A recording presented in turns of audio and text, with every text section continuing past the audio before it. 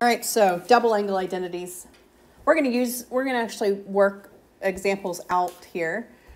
Double angle help, same way that the other ones help. Like if you were to have an angle and you might not know the double angle of it, but you know the half angle, then you could potentially plug it in here, and then vice versa when we get to the half angles. Where doubling it might actually help you solve for the equation. So this is one example here, sine of 2 theta. How did they come up with these? They actually came up with these from the sum and difference. So double angle, they give you the proof down here at the bottom. Sine of theta plus theta, sine, cosine, cosine, sine. You end up with 2 sine, cosine. And that's how all of these have come. But the best thing to do is memorize them. The sine and tangent aren't too difficult. The cosine is a little bit more because it has several options. So we have cosine squared minus sine squared. Then we have 2 cosine squared minus 1 and 1 minus 2 sine squared. And cosine squared minus sine squared is the original one, and the other 2 actually come from the Pythagorean identities, replacing one with the other. But knowing when to use those is kind of a little more tricky with the cosine. So with sine, it's easy. If you're just plugging it in, you can choose whichever cosine you want to choose. If you're using it to solve an equation, you're going to want to use the one that helps you the most. So we'll give examples of all of those. So the first thing you want to do is you want to memorize these guys, because these are ones you need to know. So let's look at how it's used. I will say that the example that they give me is humongous, and then your practice problem is very small. So don't get overwhelmed by the example, because they do give us a huge example here. It says if sine of theta is negative 7 over 25 on the interval pi, 3 pi over 2, find 2 theta, cosine of 2 theta, and tangent of 2 theta. All right. And so in order to find, basically what they've given us here is they've given us our x, our sine, which is our y and our r, and we need our x, right? So how do we solve, first of all, for our x to be able to even start this process? If my sine is negative 7 over 25, there's a couple things we're going to say, okay? I know that my sine is negative because, well, they told us it's negative, right? I know I'm in what quadrant? What did they tell me? What quadrant am I in? Pi to 3, pi over 2. You are in the third quadrant, right? So that means my cosine is also negative, right? In the third quadrant. And my tangent will be positive, okay? I have y over r. Think back from any point on the unit circle. Y over r. I need to solve for x, and then I'll be able to give you any trig function you need to, right? So how do I solve for x if I have y and r? Basic theorem that we learned like way back in Algebra 1. Yeah, Pythagorean theorem is all you're using, right? It's basically x squared plus y squared equals r squared, all right? So we're going to say x squared, which I don't know, plus what's my y? What's my y? It's negative 7, right? And then my r is 25. All right? Your r is always positive, by the way. So I have x squared. Our x is going to equal basically the square root of 25 squared minus negative 7 squared, right? Which is, they give it to you, it's 24. If you don't know, I mean, this is a 7, 24, 25 is a Pythagorean triple, but if you don't know that, just plug it into your calculator. All right? So when you take the square root of 25 squared minus 49, you will get the square of 24. All right? So I know my x, I know my y, I know my r. And they want me to solve for these double angles. And here, you just plug it in. So I'm going to say, if I know theta, I'm going to find the sine of 2 theta by plugging it into 2 times the sine of theta cosine of theta. All right? So I'm just plugging it in. I'm going to say then that's going to equal 2. They already gave me my sine. That's negative 7 over 25. My cosine is going to be x over r. It's also going to be negative 24 over 25. And so I'm going to get 326 over 625. 25 squared. All right. That is my sine of 2 theta, the double angle. Cosine. It does not matter which one you choose, by the way. Of the 3, you can choose whichever one you want. They did, I'm going to show you 2 ways to do this, okay? They did 2 cosine squared minus 1, all right? So they chose that one. So you just need to plug it in. So that equals 2. My cosine, we already know, is negative 24 over 25 squared minus 1, which is going to get you 527 over 625.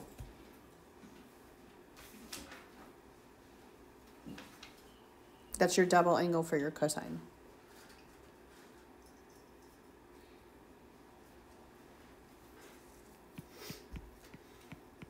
Just plugging it in.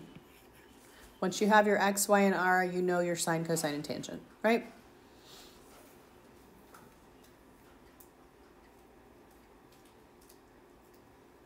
And then the last one is tangent. There's 2 ways to do tangent. I already have sine and cosine. What's one way to do tangent? Yeah, they show you to plug it into your double angle tangent. 2 tangent over 1 minus tangent squared. That's your double angle.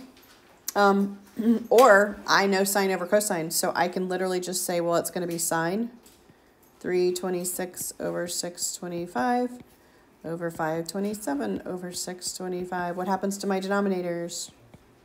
They cancel. 326 over 527 is my double tangent angle.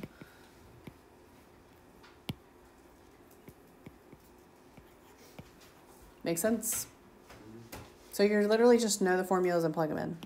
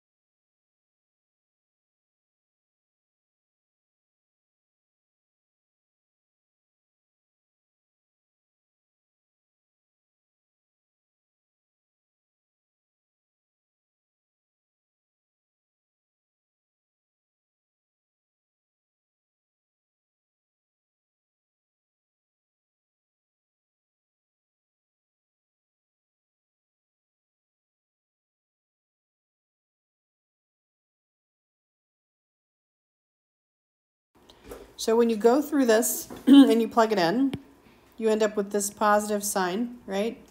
A negative cosine and a negative tangent.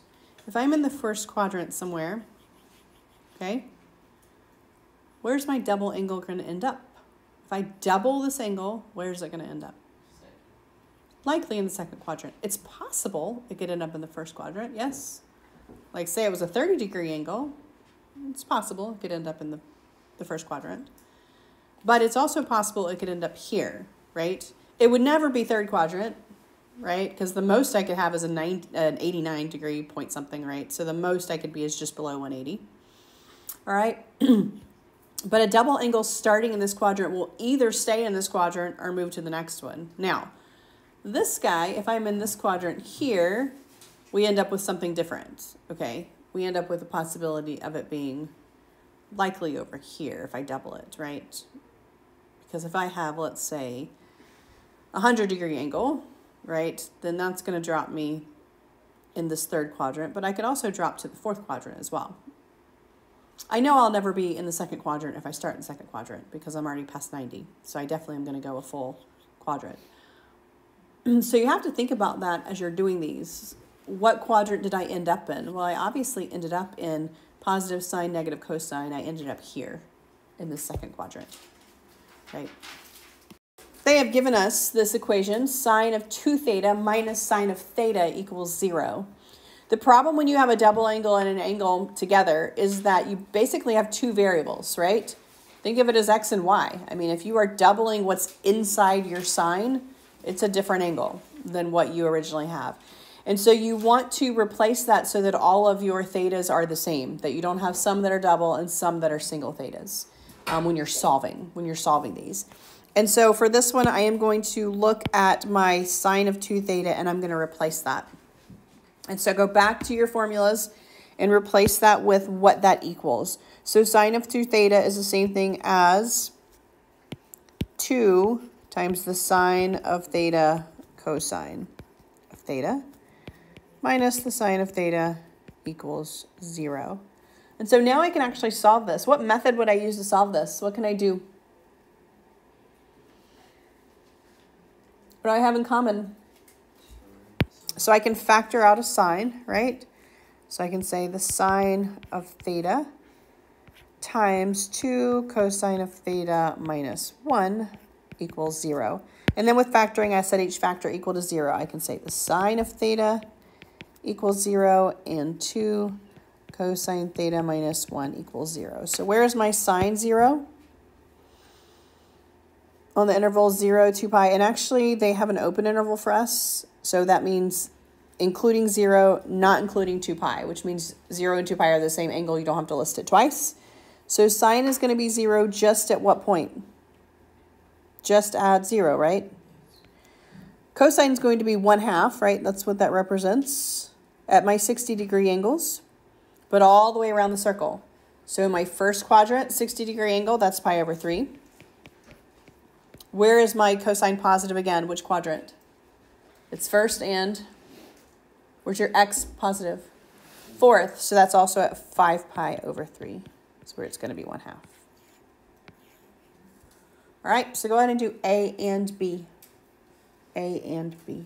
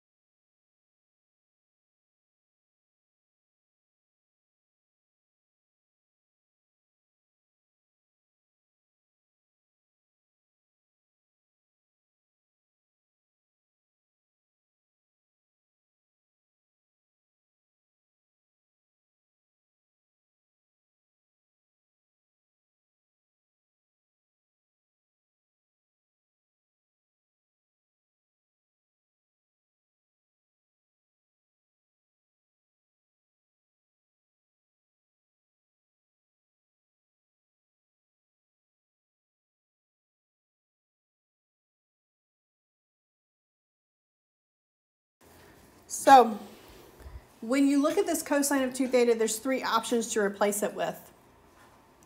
But on the other side, I have a sine squared. And so the reason I chose 1 minus 2 sine squared is I'm trying to get the same trig functions, right? And so I replaced this cosine of 2 theta with 1 minus 2 sine squared. I just added my 2 sine squared over -1 and positive 2 gave me a 1 sine squared and took the square root of both sides. So sine is going to be positive or -1. That happens at pi over 2 and 3 pi over 2. This is why it's very important to know your unit circle, okay? Top and bottom of your unit circle is where that happens. Tangent of 2 theta, or 2 beta technically. All right, 2 tangent of beta over 1 minus tangent squared of beta. Now here, when I'm trying to, like, I know this guy is actually going to cancel out. And so I actually flipped both sides. You didn't really have to. But if not, you end up with a 1 over this 1 minus tangent squared. And so I flipped both sides. So I flipped this guy and I flipped that guy. Just because it made it easier for me. You didn't have to do that, but you would end up with 1 over your tangent, 1 minus 2 tangent squared there, or 1 minus tangent squared. So I then multiply both sides by this 2 tangent of beta. So it canceled out here and it canceled out here. And as it was left with 1 minus tangent squared equals 1, I added it over. 1 plus tangent squared is secant squared. That's your Pythagorean identity. Took the square root of both sides. So this is where secant is 1 and -1. Secant is your reciprocal of cosine. So it's also where your cosine is 1 and -1. And that happens at 0 and at pi. So there are going to be times when Pythagorean identity is just brilliant and it helps you get rid of what you need to get rid of. There are going to be times when it doesn't really help you. And so this is another way to replace a sine squared. So now all of a sudden when you see sine squared, you don't necessarily think Pythagorean identity, which by the way, that is always where I go first because it is the easiest one. But you can also replace it with these. And so sine squared is 1 minus cosine of 2 theta over 2. Cosine squared is 1 plus cosine of 2 theta over 2. And tangent squared, as you would imagine it to be, is basically sine over cosine because your 2's cancel. So tangent squared is 1 minus cosine of 2 theta over 1 plus cosine of 2 theta. If you were to put this sine over this cosine, your denominator would cancel and you would get this. So they always work the same. Tangent's always sine over cosine, okay? They give you the proof, but you don't have to know the proof. I would just memorize these personally if I were you. So let's use it. Rewrite sine to the 4th in terms with no power greater than 1. You'll notice we don't have a sine to the 4th, but we do have a sine squared.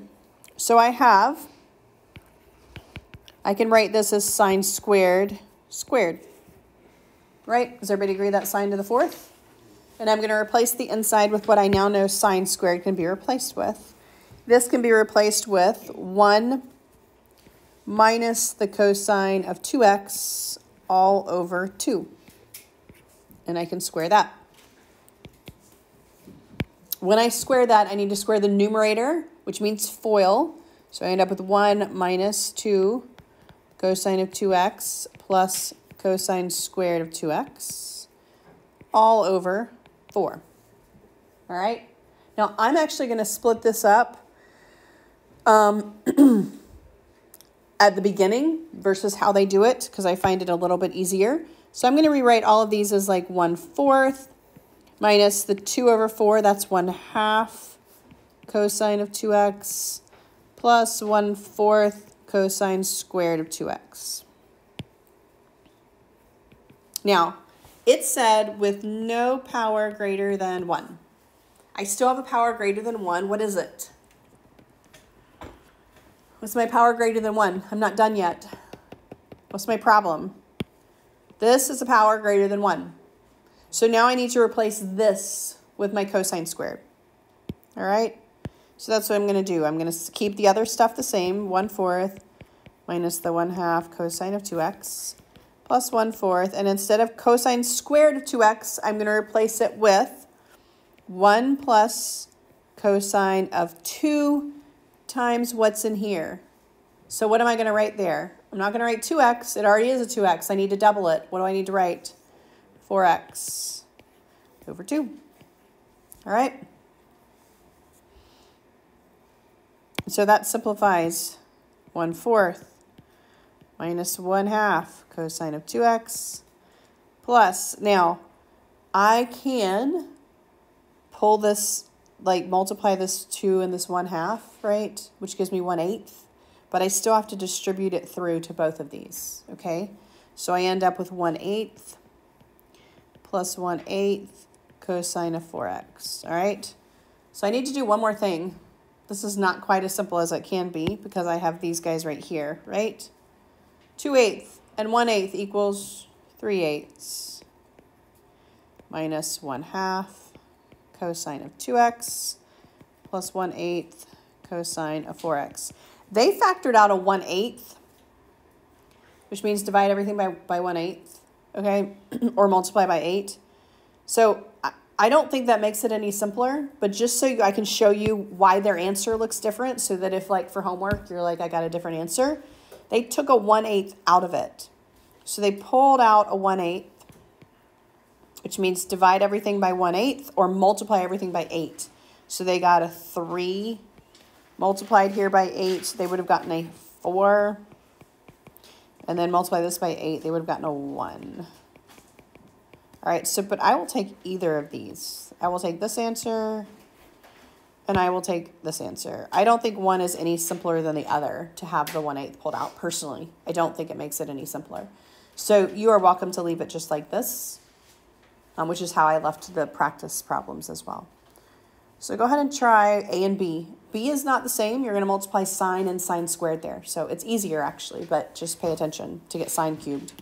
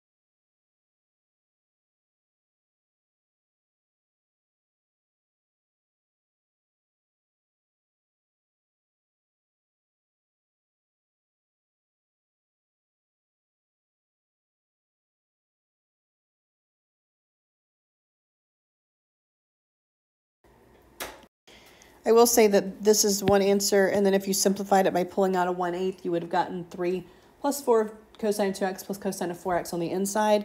The other way to write B is that you should have sine minus sine cosine of 2 theta over 2. So either of those is fine. It's the same answer. Or actually follows the power reducing stuff. So follows the ones that we did yesterday.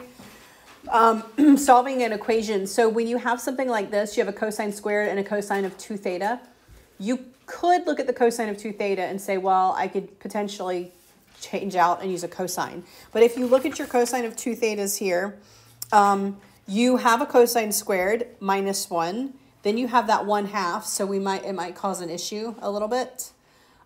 So it's likely easier to replace the cosine squared because then you'll have a 2 theta and a 2 theta, or a 2x and a 2x. All right. So you're trying to get one or the other to do it. You may also look at it and say, oh, I could just, move the 1/2 over. You could and possibly factor, but then you probably want to do something with your fraction there because factoring with a fraction is kind of a pain.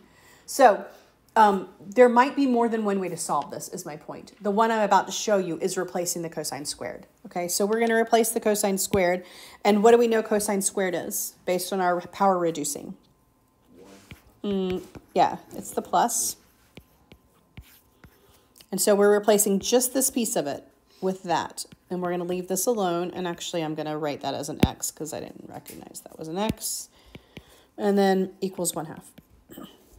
All right, so here's the deal. When you have this, I have this 2 here. I would actually multiply everything by 2 and just get rid of my denominators altogether. So I would take this 2 and I'd multiply every single thing by 2 to get rid of my fractions. All right, and so that's going to cancel out there. That's going to be a 2 cosine of 2x, and that's going to cancel out there. So I end up with 1 plus cosine of 2x minus 2 cosine of 2x equals 1.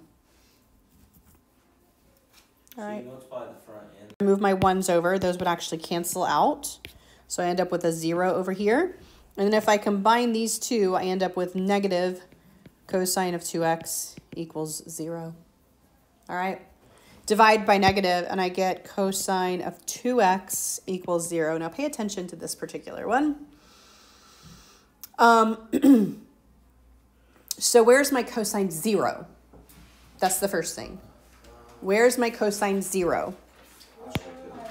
At pi over 2 and at 3 pi over 2. However, that in this particular thing, that I have just solved for 2x. Does everybody see that? My theta, or whatever I'm looking for, is 2x. So that means 2x equals pi over 2, and 2x equals 3 pi over 2. So what do I need to do to those to actually solve for my x? I'm not done yet. Divide by the 2. Yeah, I need to divide by the 2. So that's where they're going to get the pi over 4 and the 3 pi over 4. Oh, okay, that's not hard. Does that make sense? You have not solved yet. If that had just been cosine of x, it would have been pi over 2 and 3 pi over 2. It's cosine of 2x.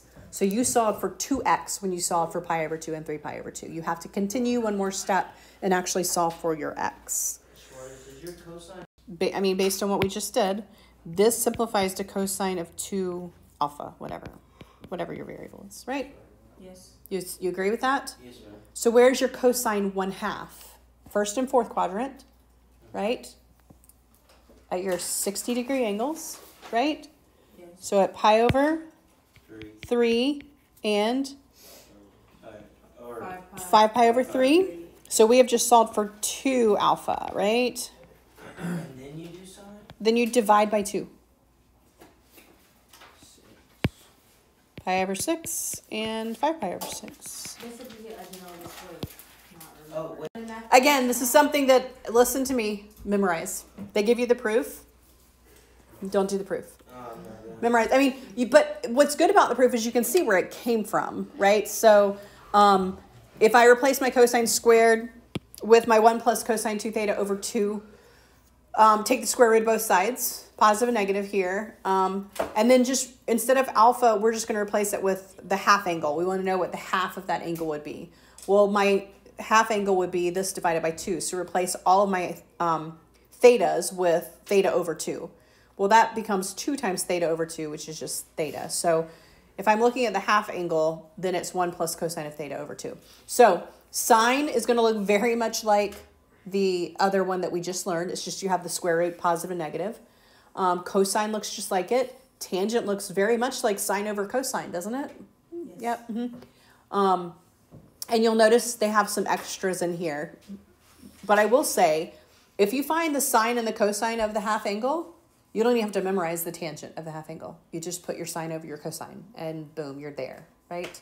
So if you ever forget your tangent of these shortcuts, just at least remember your sine and cosine. Because if you solve for those and just put sine over cosine, you have solved for your tangent. All right, so let's look at example 5. All right, the exact value of 112.5. 112.5 is not on your unit circle, correct? Correct. All right. 225, however, is. All right. So you'll notice that when you get ones like this, if you double it, so 225 over 2 equals 112.5. Okay. And so I can use my half angle. It said they wants me to find cosine. All right. So my cosine of 225 over 2, right, should equal Cosine.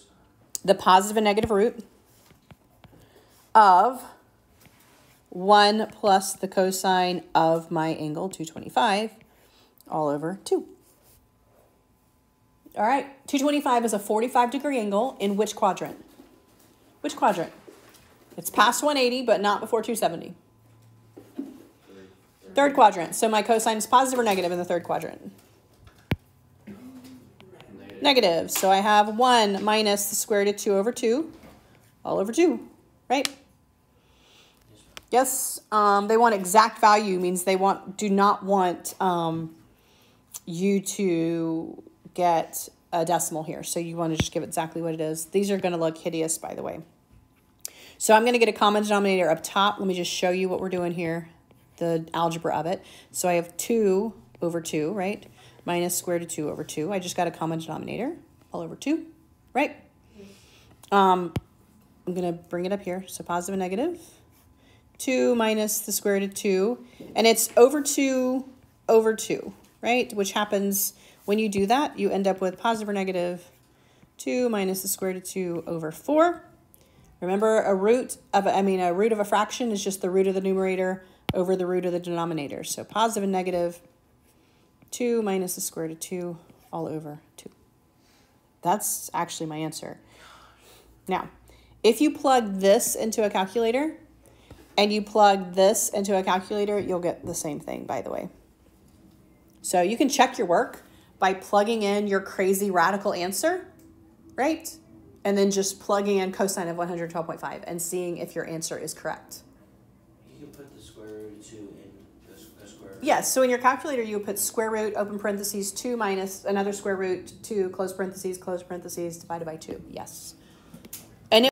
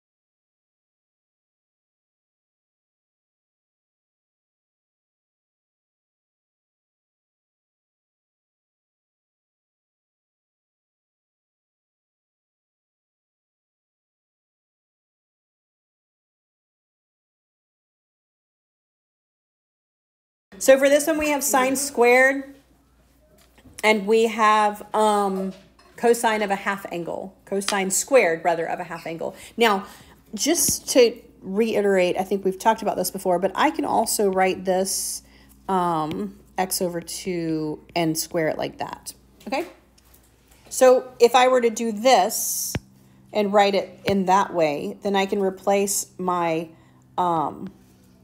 half angle with my what I know my half angle is. So,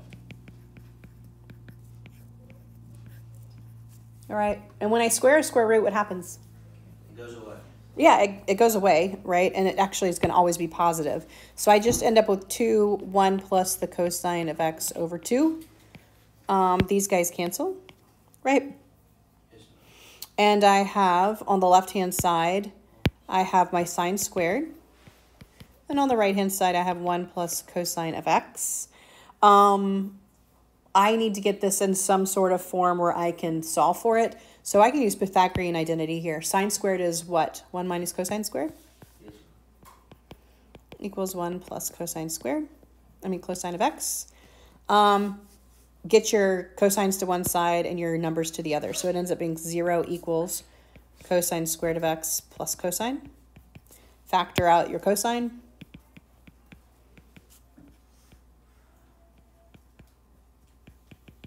So then, and then set each factor equal to that 0. Cosine of x equals 0. Cosine of x plus 1 equals 0.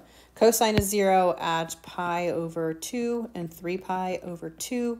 Cosine is -1 at just pi. So those would be my 3 answers here.